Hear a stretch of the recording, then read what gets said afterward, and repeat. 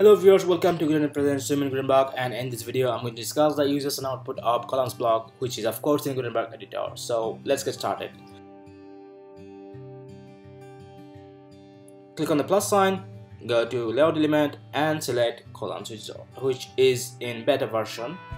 You can add any of your blocks inside the columns you want. I'm going to add an image block and upload an image.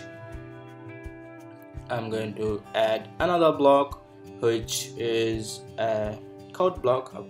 This is a code cited by Mr.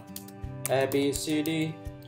Yes, these are your columns. If you want to increase the number of columns, you can do this by clicking the plus sign and this plus sign if you want.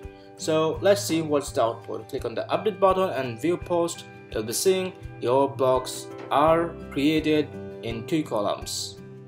If you have any question regarding WordPress, Gutenberg or any blog, you can write down your comments below. I would love to reply to your queries. Till then, goodbye.